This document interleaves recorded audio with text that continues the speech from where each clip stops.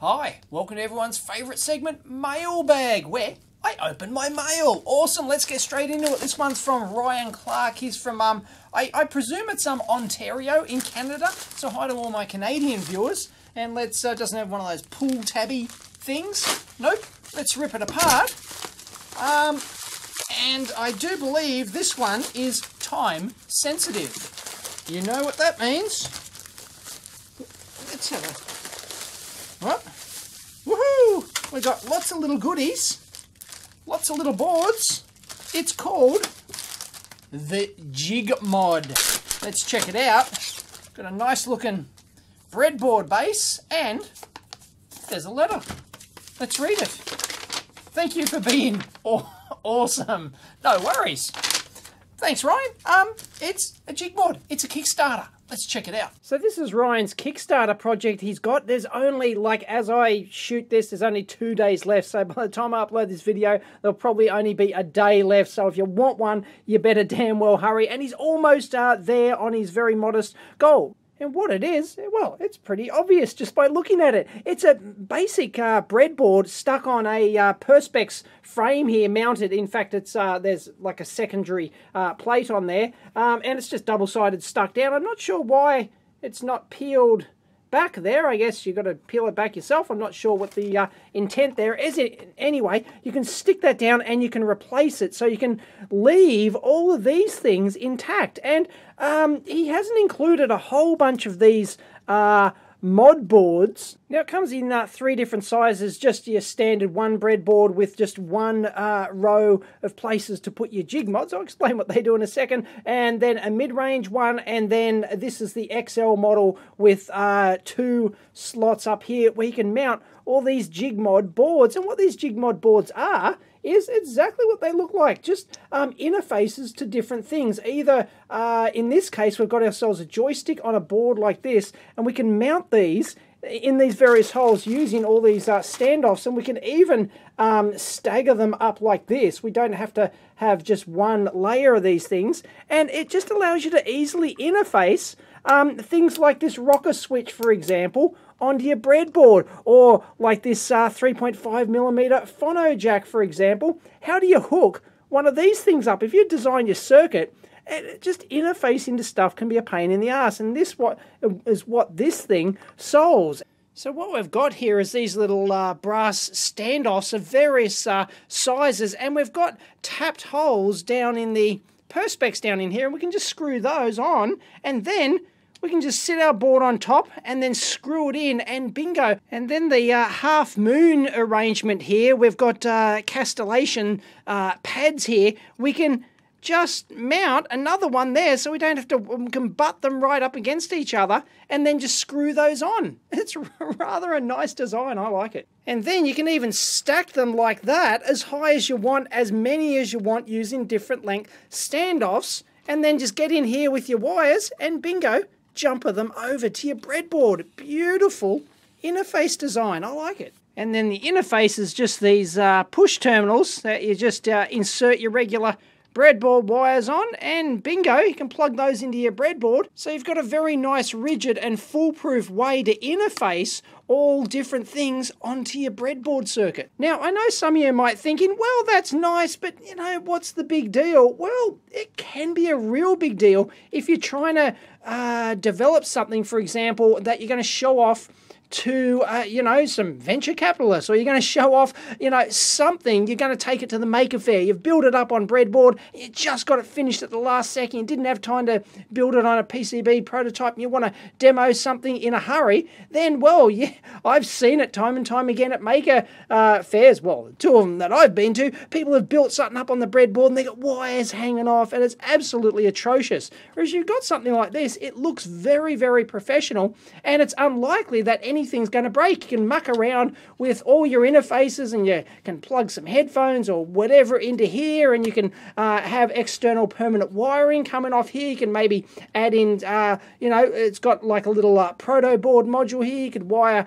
some stuff in there permanently if you needed to, and interface to your breadboard. So this is streets ahead of just, you know, using the breadboard on its own and then just having everything hanging off. It's it's so professional. You could actually show this to some venture capitalists and, you know, proof of concept kind of thing, and it wouldn't look, well, you know, it'd be better if you had it on a proper PCB and everything else, but it certainly looks professional. Now, Ryan's actually got a dozen or more, I think, of these JigMod boards for various types of interfaces and stuff like that. He's only sent me a few, so I'm not sure why, but anyway, it's quite representative of this thing. And of course, you could make your own JigMod boards as well if you wanted to, you know, lash up.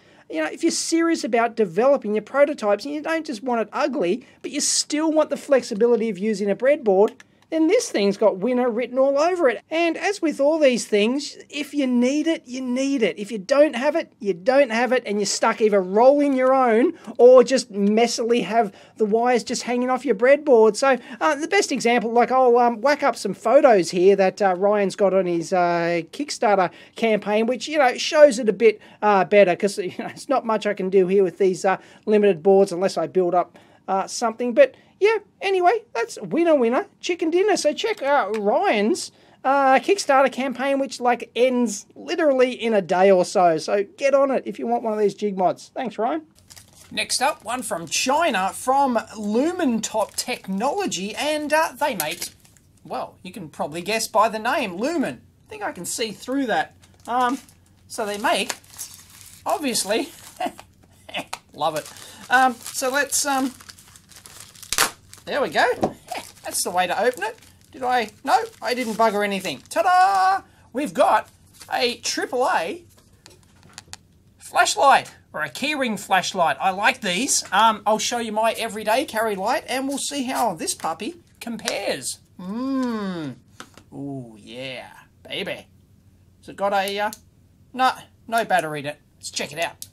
So here's this Lumintop AAA flashlight, and no, it's not a one hung low. Lumintop do seem to produce some a whole bunch of quality products, and well, there's the specs for those playing along at home. This thing really does the business. It uses a Cree XPG2R5 LED. It's got 3 different modes, as we'll take a look at. Look, 110 lumens for 30 minutes runtime. I'm not sure if that's fully regulated or not, but well, I won't be able to run the test here. This is only just an overview. And up to 60 hours, so 32 and 5 lumens as well to get you out of trouble. So that's streets ahead of my everyday carry I have at the moment. I'll show you that in a minute. Fully waterproof and runs off a single AAA battery. It's brilliant. So let's take a look at this puppy. And by the way, this thing is only 20 bucks on Amazon, which is very nice. That feels like it's built like a brick dunny, and it should be. It's, you know, aircraft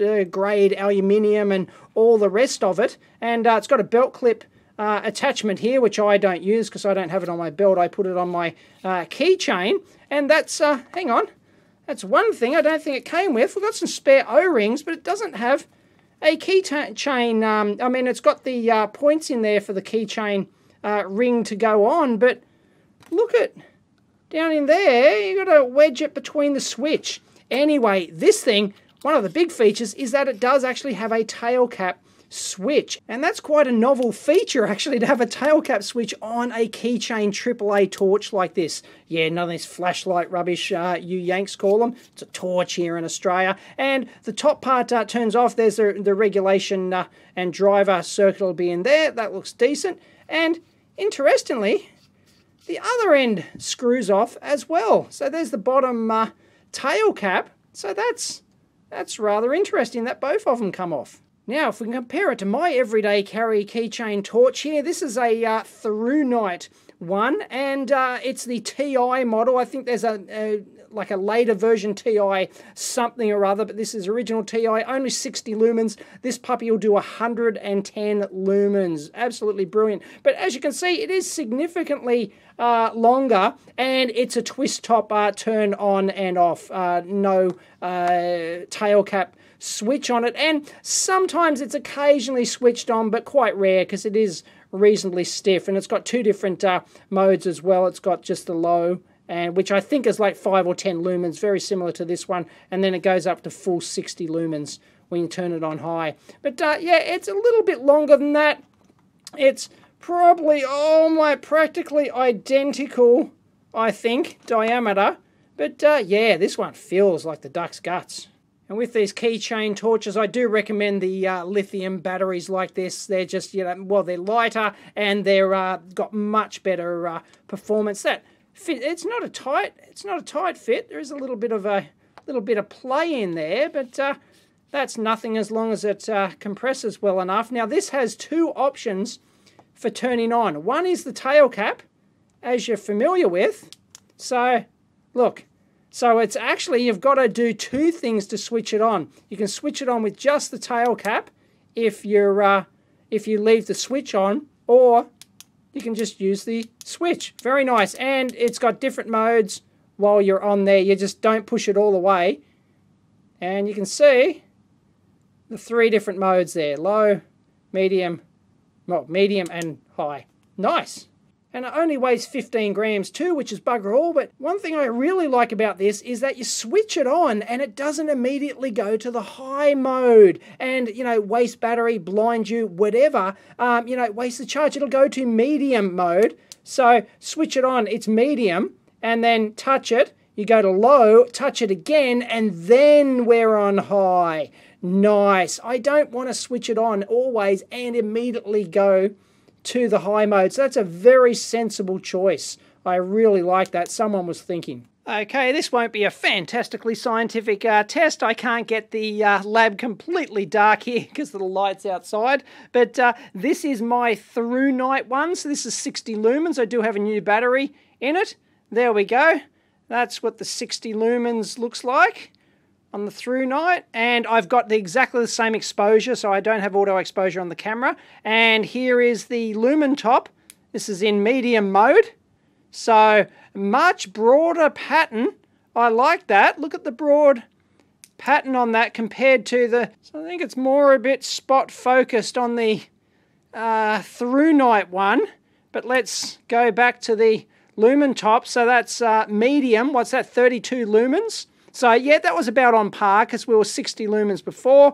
And then we're looking at the low mode, which doesn't do much at all. It's only 5 lumens, but hey, it'll get you out of trouble. That's the whole thing with it. You know, in the middle of the night, you can still, you know, probably do most things with that. And here we go. And there we go. That's the brightest mode.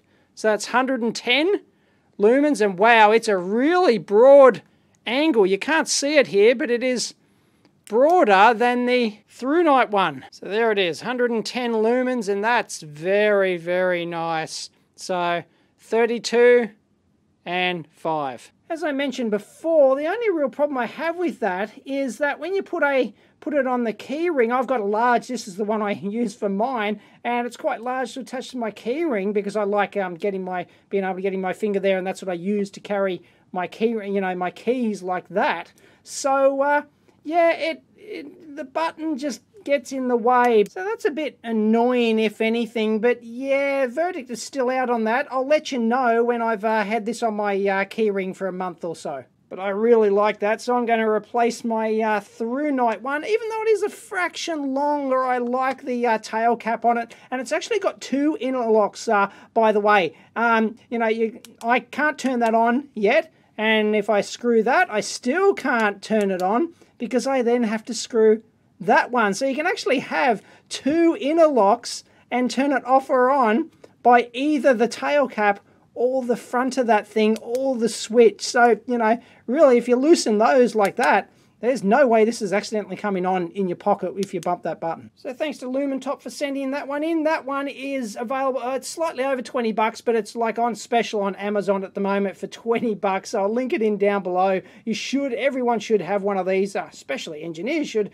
have an everyday carry flashlight. This your little stupid LED in your phone doesn't cut the mustard. You need a real torch like this puppy. So yeah, that's very nice. I'll let you know. I might give you an update in a month or so after I've used it, because I use my one all the time on my like you can see, it's just had the crap worn out of it. Look at it, it's just like it's had the look, man, you know, there's hardly any left. I think the keychain thing's almost worn through on this puppy. So I don't know, what have I had that on, 2 years or something? But yeah, there's not much of the knurling left. It's all pretty smoothed out. So there you go. Ask me for an update in a month or so, but I like that. Whoa, that's my new everyday carry. Next up, one from Australia. This one's from Nick. Thank you very much, Nick. He's from South Australia, and lovely part of the country, South Australia. It's a little bit sleepy. I got it. Well, Adelaide. I'm talking about Adelaide. He's not from. I don't think he's from Adelaide. No, he's from South. What is it? Yes, Plimpton, something like that. I presume South Plimpton. Jeez, this is not pretty, is it? This is not pretty at all. Hang on. There we go. Bob's your uncle. What do we got? Looks like we've got some old stuff. We've got Kyocera. No, it's in a Canon case, but it's a Kyocera 3.3 megapixel camera. Wow. Ancient puppy. Jeez, look at that. Tiny screen on it. But those were the days. And what's this? It's a light with a... It's okay. So, yeah, alright. It's got a light on it. It's got... I have no idea. What? Yeah, reset volume. It's not like an FM radio or something, is it? I've got no idea. Let's read the note. So Nick has sent in this very old school Kyocera Fine Cam S3. Did anyone have one of these? A whopping 3.3 megapixels. Hey, that's more than my first digital camera. And 2 times optical zoom. Hey, at least it had some optical zoom. That's, you know, look at it. Oh my goodness. But hey, used, you know, state-of-the-art SD card, bloody ripper. And what's that got? Like 1.5-inch display. Oh, what a Bobby Dazzler. Oh. Do I see a light there? Oh, it works. Whoop, look at that. Whoa, it's erect. And, well, can we take a photo? Might be a bit much for a 2-minute teardown, I think. But I do have a couple of other old school cameras. I might whip them all apart at the same time. What did it use? Oh, some little custom thing. Yep. Nick supplied the plug pack for this puppy, so... That's not the fastest thing.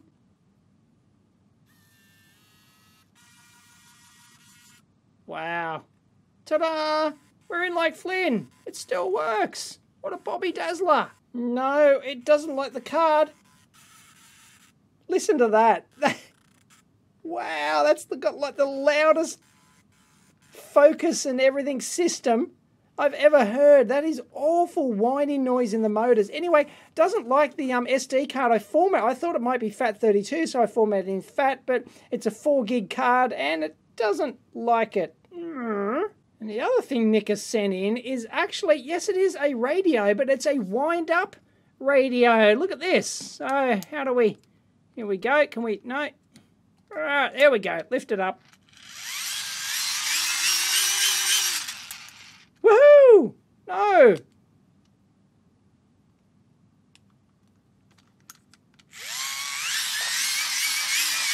There we go. See if you can hear that. Oh, got some static. Got a birdie. Picked up a birdie. No, that was just a battery dying. Oh! Kind of sort of works, I guess, if you're desperate. Scan. Getting something. Come on. Oh. And you know it's a fail when you've got to have external plug packs here. What's this? Like 6 volts, 5.4. What the hell's going on there? But anyway, they can't seem to get the LED lights on the front working. So, jeez, what a fail. 2-minute teardown. And we're in like Flynn, and well, there's our reduction gear mechanism. Look at that. But, yeah, I mean, like, there's got to be battery storage under there somewhere, or is it going to be a super cap? We'll see, but, yeah, that's pretty crusty. Oh, yeah, this thing has seen better days. Leaky. Yep, no wonder she ain't working, but yep, look at that. Not much doing. We've just got an FM tuner there, and some probably nickel metal hydride rechargeable batteries, and Bob's your uncle. Oh, it just awful. Well, let's see what we can get on this heap of crap, shall we? I'll try and wind it. We've got 2 volts per division here, and 2 volts, you wind it slowly, getting some ripple on there. Ta-da! And there we go, your ripple frequency increases, of course, as you do it higher and higher, but the 2, 4, 6, you know, so that's a product fail right there. I mean, you know, you're supposed to like have these things for like emergency use and stuff like that. And well, you know, I wouldn't have it sitting there, you know, 5, 10 years in the shed if the power fails, or on your boat, or wherever you're, you know, some remote location or something. You know, like the batteries are just going to be cactus before then. It's just it's garbage. Thanks, Nick. Next up, we've got one from, I don't know if this is a first or not, but we've got one from, I believe his name is Guana Giolova. Sorry, pronouncing that incorrectly. Anyway, it was from a country I had, like, never heard of. Lithuania. And I had to go look it up, and that's actually, I think it's like the local spelling for Lithuania. So hi to all my Lithuanian viewers. I'm not sure if we've had anything from Lithuania before. So yeah, here it is, Lithuania. That's their post office. There you go. Well, that's their postal service. So there you go, Lithuania. Awesome.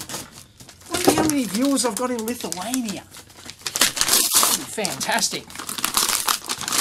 One day I'll travel the world again. When you've got kids, nah, it doesn't happen. This one's,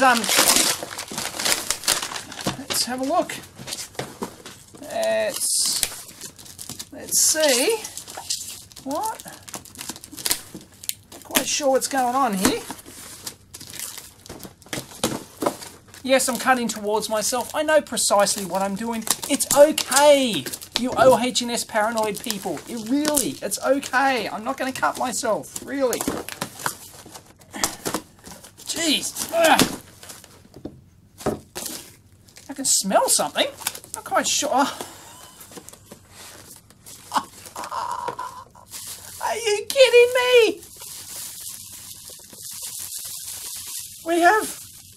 I presume they're like, probably like chocolatey caramel kind of things. A whole bag of them.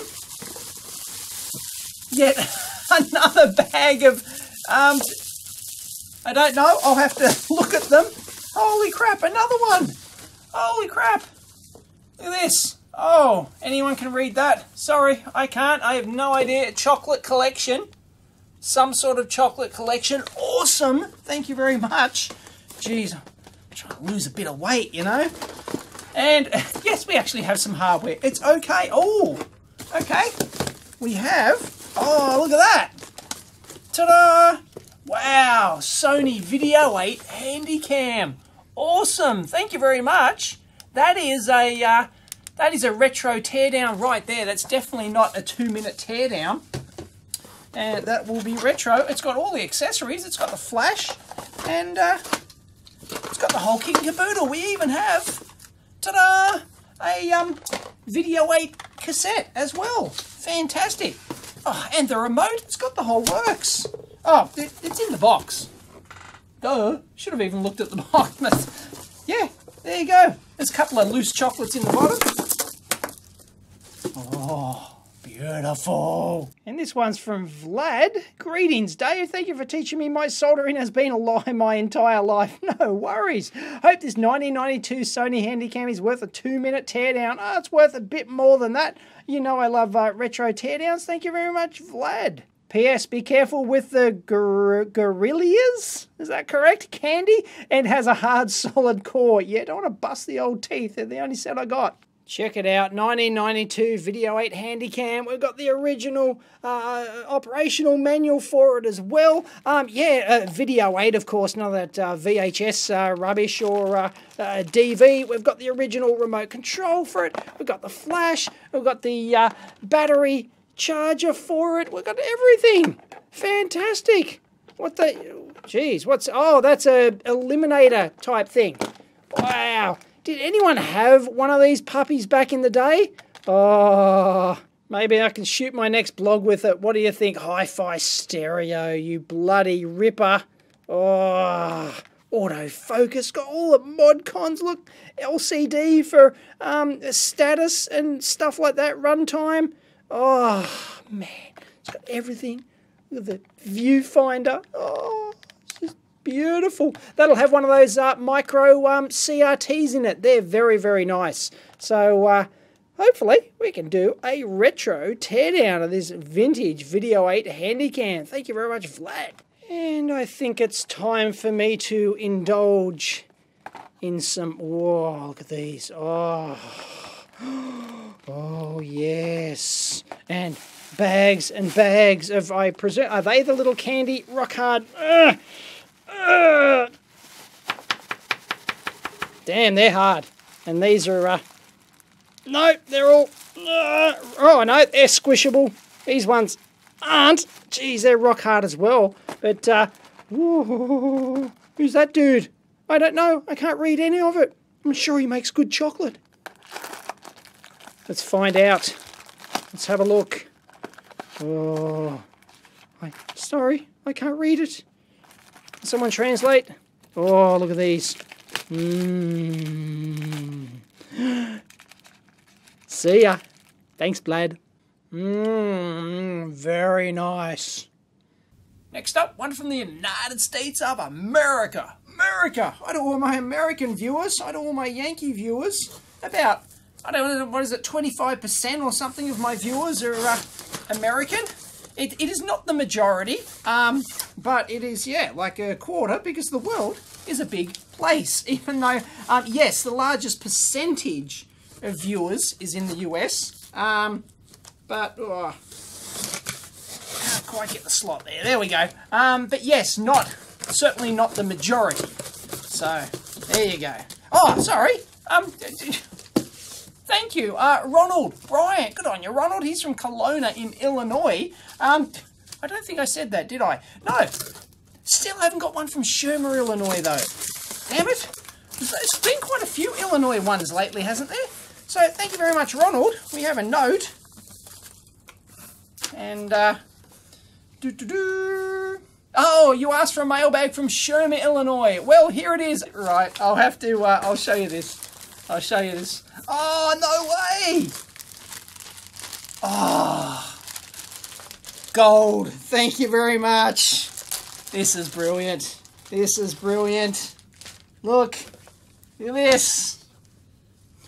So is what's in the box, by the way. Ta-da! I got one better than one from Shermer, Illinois. I got a Shermer, Illinois t-shirt. Beauty. Good on you, Ronald. He is from Shermer, Illinois. I asked for a mailbag. Well, here it is, a Fluke Scopemeter. John Bender stole it from shop class. Well, yeah, that's typical. And he would have liked to have sent Molly Ringwald or Ali Sheedy for a Teardown Tuesday, but at $12 a pound for shipping, he couldn't afford it. Oh, I was an Ali Sheedy fanboy. After all, she, not only Brat Packer, but she was in War Games, so, yep, it's got to be Ali Sheedy. Oh. And here's the plug pack for this Scopemeter. Look at this. It's got one of these evil center negative pins. Unbelievable. Urgh, evil. Check out this Fluke 196 Scopemeter. What a dumpster find. Hi. There we go. Nice mirrored screen. Can't see anything. 100 megahertz, 1 gig sample per second. 2 isolated channels. Multimeter. Can't believe that was in the dumpster. And apparently it just wouldn't hold a charge. 2 problems. A, wouldn't hold a charge. And B, had some horizontal lines on the screen. So let's see if we can power the puppy up. He has removed the battery, apparently. So anyway, made in Holland. I don't want all my Netherlands viewers. Or Holland viewers? That's a bit old school. Actually, offhand, I'm not sure how to get into the battery pack for this thing. Maybe you take the this whole back off here. I've taken the this front off. It's just got 2 screws in there, and we can see the that they've got O-ring seals around there, around all the Looks like around the BNCs and the multimeter plugs. That's very nice. But anyway, yeah, it's not like the C-cells batteries I had in the previous Fluke Scopemeter. Take those two off and maybe she'll pop off. And ta-da, we're in like Flynn, and it looks like you have to get to the battery. There you go, Fluke BP190 battery. So we've got some shields all around there. I don't know if I should do a teardown or not. No. See if I can power it up though. And as I've said in a previous video, if you're trying to power up an unknown device like this and you're not sure whether it's center positive or whether it's center negative, pain in the ass like this one, well, and you don't know what the pins are labeled and all that sort of jazz, it's easy. Go for the metal shield, continuity tester, and bingo, it's that pin there, which is the positive one, which is, yep, center negative, and it's not the other one. Just a little tip. And there we go, I've powered it up, and sure enough, yep, look at those horizontal lines.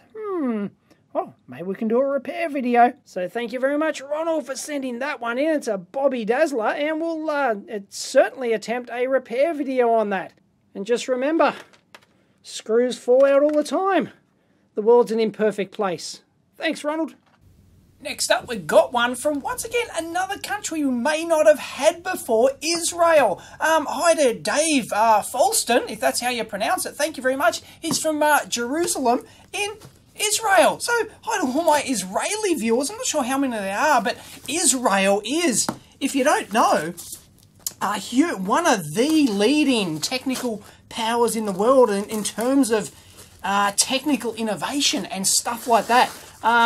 So yeah, Doc Brown might think all the best stuff's made in Japan, but I think all the best stuff is developed in Israel. So yeah, they punch massively above their weight in terms of technical development and Nobel Prizes and, you know, everything else. So yeah, Israel, oh, man, they really know their stuff in Israel. So what do we got here? Let's have a squiz. We do have, I think there's a note. There we go. There's Jerusalem, Tower of David. I've got my own tower. Awesome. Beautiful. Hi, Dave. He's an IT professional from Israel. Thought he's not an electronics engineer. He does enjoy it, though. This orange thingy. We have an orange thingy. Yes. Okay. It's Checkpoint. It's a safe office Checkpoint. I have no idea. Let's read it. It's the biggest network security company in the world. They're founded by former Israeli Defense Force intelligence officers, responsible for collecting signal intelligence and all that sort of jazz. And Dave actually took this fantastic photo of the Tower of David in Jerusalem. There you go. Great shot, Dave. So let's check out this Checkpoint device. Yeah, I've never heard of Checkpoint, but I'm not in the game of this sort of stuff. So let's have a look inside the thing. Quick 2-minute teardown. Ta-da! And there it is. The metal case just slides off. None of this plastic rubbish. No, sirree, Bob. Very nice. We've got ourselves battery backup down in there. Huge, big finned heatsink down here on presumably some sort of custom job, and another heatsink up there. But yeah, apart from that, we've got some flash memory underneath there, and yeah, that's got a firmware sticker, so that's got to be the flash memory. And well, not much else. It's got, you know, this will be our network port adapter up here, but this will be all the security and whatnot inside here. And although I might be able to get this heatsink off this presumably ASIC down in here by maybe heating it up, I'm curious to know, because we don't want to use this thing. It's like, yep, it's a 2-minute teardown. I'm curious to know what happens if I try and get in there with the screwdriver and go a bit medieval on its ass. Let's find out. This could be ugly. This could be really ugly. Oh, the BGA's gone. Oh, what do we got? What do we got? Did we rip the whole BGA off? No. Oh, yes. Top cap. Gonski. Oh, look at that. Wow. Now that's interesting. Look, we've got like a mesh and a coil.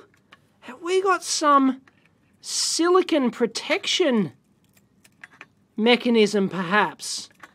Wow, some like, you know, so that you can't tamper with the thing. Why have we got what looks like a coil in there? That is fascinating. Wow, look at that. I'm not sure of the various security and other layers in here. If people know exactly what's going on inside this puppy, then please let us know, because I'm not up on chip physical security and stuff like that. But yeah, looks like they got some serious business happening. And that looks like the fiberglass weave, perhaps. So have they got like a they've got that coil there embedded in that fiberglass board? Because, you know, standard regular board, you know, regular PCB material is fiberglass, and it's usually woven quite like that. But like, why have we got our strips going around like that? Some sort of security intrusion mechanism. That's all I can figure. It's all I can figure. Wow. It ain't just a bare die and a couple of bond wires, that's for sure. Just check out all the different layers happening in there. This is one complicated beast. Look at those vias right down in there. Then have we got, is this like a conductive layer, is it? What the hell is going on? So I have definitely confirmed that that is a copper layer there. So what we may have done is ripped open a standard, well, not standard, but basically a fiberglass board. The die is on the stuck to the heatsink, but geez, I don't know. I think they're serious about not letting people into this thing. And well, because we've already destroyed that, just for kicks, let's take this one off. Although I suspect this is, yeah, that's not the same. See, it's not the same business. We've just got an off-the-shelf chipset. I don't know who's Big M. Is that like a Marvel or something? I don't know, but that looks just like an off-the-shelf Ethernet interface. And I just checked in. Yep, sure enough, that's a Marvel gigabit Ethernet transceiver. But you can see the difference. You know, your standard quad flat pack package, how we just, you know, that thermal adhesive, okay, it's pretty strong, but it just popped off because all of the encapsulated chip was strong enough to stay together. But this puppy was, you know, you can tell it wasn't just extra strong glue on there. It was designed to really be secure in some way, shape or form. I'm sure of it. So if anyone has any details on that, yeah, please leave it in the comments. So thank you very much, Dave, for sending that one in. I think he actually wanted me to troubleshoot it. Oops. Sorry, Dave. No, I think this is much more fascinating, just ripping it apart. Oh, what a Bobby Dazzler. Look at that. Anyway, thank you everyone for sending in something to today's mailbag. And sorry if I haven't gotten around to your mailbag stuff yet. There's still plenty of stuff left on the shelf, and I do kind of just sort of pick them at random. The bigger ones sort of get more interesting. So sorry if I'll eventually get around to them though. Anyway, if you want to discuss it, jump on over to the EEVblog forum. Links for all the stuff shown in the video, always down below or up above or wherever, depending on the source you're watching this from. Catch you next time.